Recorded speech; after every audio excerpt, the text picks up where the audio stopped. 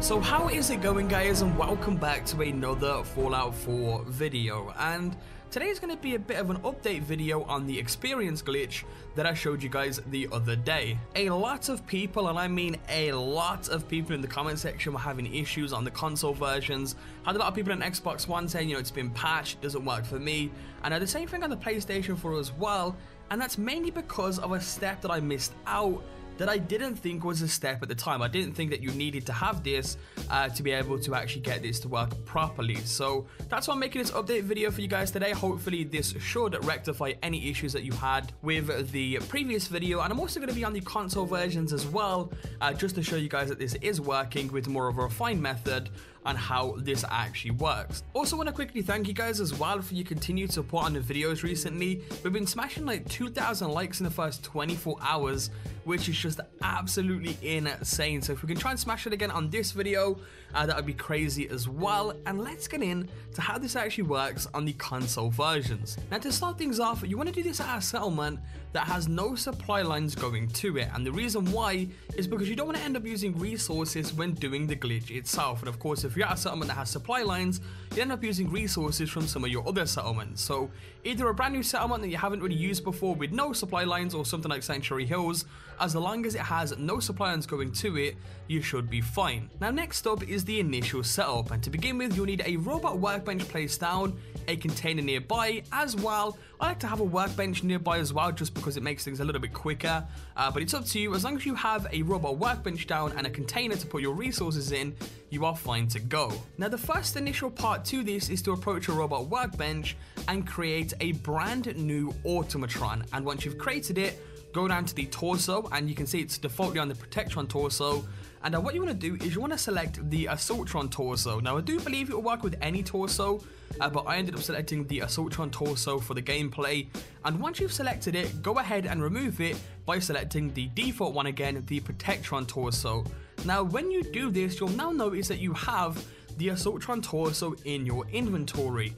And this is the part that I missed out from the other video. I didn't realize that you had to have the mod you're doing the glitch on in your inventory to actually get it to work.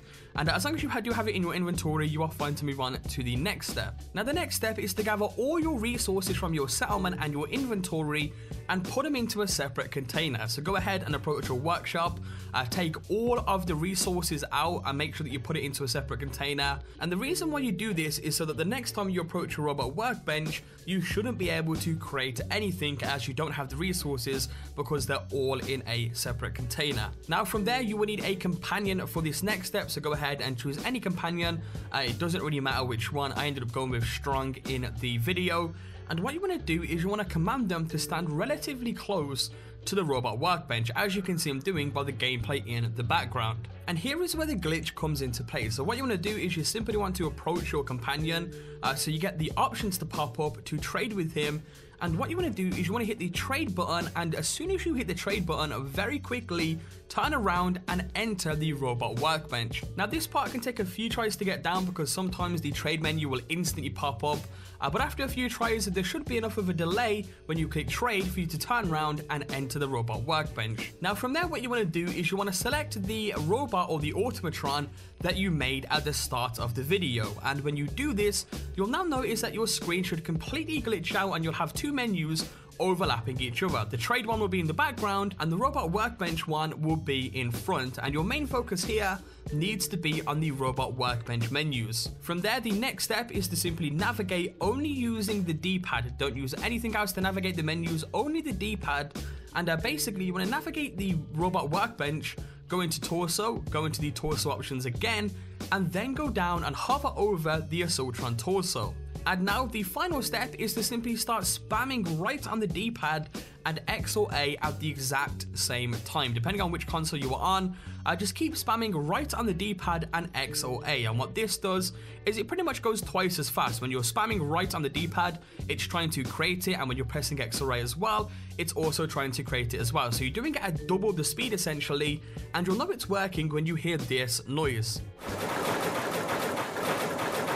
Now when you hear this noise, you know you have done it correctly, and basically all you need to do is just keep spamming right and X or A for as long as you like. The more you spam, the more experience you gain, so just keep doing it. I did it for around 3 to 5 minutes, and then when you exit the station, that is when you see the experience bar go flying up. You don't see any experience before that, you only see it essentially when you exit the workstation, but you can just see how crazy this actually is. I went from a level 42 to a level 53 in literally about 3 to 5 minutes of me actually spamming it, so it's pretty damn insane. You'll also see your trade menu is going a little bit crazy when you're spamming it as well. What that's actually doing is it's transferring items over to your companion and then transferring them back over to you when you switch over to your companion's inventory as well, just so that you guys know what's actually going on there. But that's how it works. It's a little bit tricky to follow. Again, if you are having any issues with this video, I'll leave a text tutorial down in the description down below. The original guy, Tim Man, who actually found this, kind of redid his text tutorial a little bit, which is what I followed to make this video. So if you're having any issues, follow the text tutorial down below, and this truly is one of the most insane experience glitches that we have ever seen in Fallout 4. Hopefully you guys have enjoyed this video today. If you have and want to see more videos similar to this in the future, be sure to let me know by leaving a like down below. I haven't really covered too many glitches on the channel. It's not something that I would generically cover, but because these ones have been absolutely insane recently, that's why you have been seeing a little bit more of these on the channel. Once again, be sure to check out my other video, hopefully coming out later on today for you guys, if everything does be sorted for that. As well, be sure to check out Top 5 Central, guys. It's another channel, I've mentioned this before. It's a channel that's run by me and a few friends of mine. I've got a buddy commentating over there, and if you do enjoy top 5s within gaming, we have a top 5 over there on Fallout, a lot of Call of Duty top 5s, and just generic top 5s within gaming. Be sure to subscribe to that channel. Once again, link down below for that as well. Anyway, hope you enjoyed, and I'll catch you all next time with a brand new video. Peace out.